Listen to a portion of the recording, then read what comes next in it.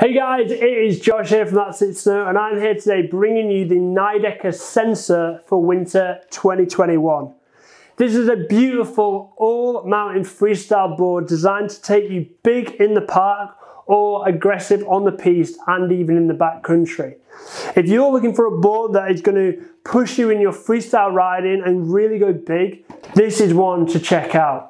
It is a full twin snowboard, so twin in flex, twin in shape, so completely symmetrical from the outside and above. So if riding switch is something you're going to do a lot of, this is great for that. To give you a bit of forgiveness where you need it, we have a cam rock profile. The camber is in between the feet.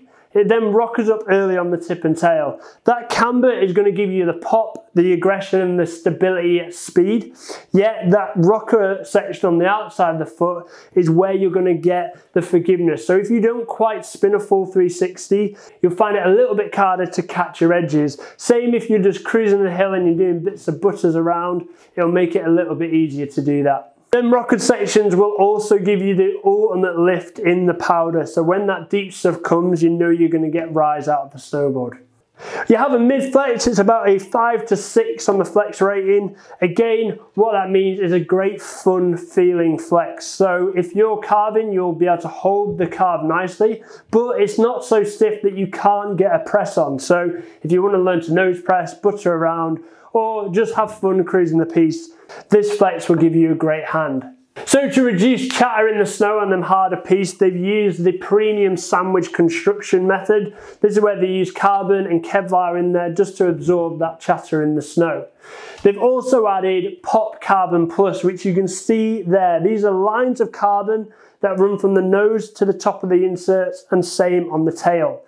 What this does, as it says in the name, it provides ultimate pop. It also gives the board a bit of torsional stiffness, so you'll find you'll have more precision in the carve. But yeah, again, as I say, making sure you have the ultimate pop. So to give you a bit of extra forgiveness and a bit of a get out of jail free card, they've added side kicks to the board. This is a great feature that you can see here. What they do is they lift up the edge of the board on the nose and tail. This reduces the contact points, meaning that you have a bit of extra forgiveness. So again, if you're trying to spin or if you're pressing around, it would be a bit harder to catch your nose and tail. Also what it does, again, it adds to float in powder. It gives you a little bit of extra rise laterally. So if you're turning through the trees and the deep stuff, you shouldn't be sinking anytime soon. And whilst on the base, they have the N7000 base on there. This is a really tough, sintered base that's extremely versatile, very strong, absorbs a load of wax. So in them hotter conditions, you shouldn't be going slow anytime soon. Now, if you're a beginner to advanced snowboarder with freestyle on the mind, this is definitely one to check out. It's got a nice forgiving profile to give you confidence if you're more of a learner, but if you're an advanced rider, it has all the tech in it to make sure you have ultimate response, hold and feel. So it really is a board to progress into. If you want something a little bit stiffer but the same feel, look at the Sensor Plus. It is the exact same board, but it's full cambered and it has a bit of extra stiffness in there. But if you have freestyle on the mind, no matter if you're riding powder or lapping the park all day, this is one to check out. This is the Nidecker Sensor for winter 2021.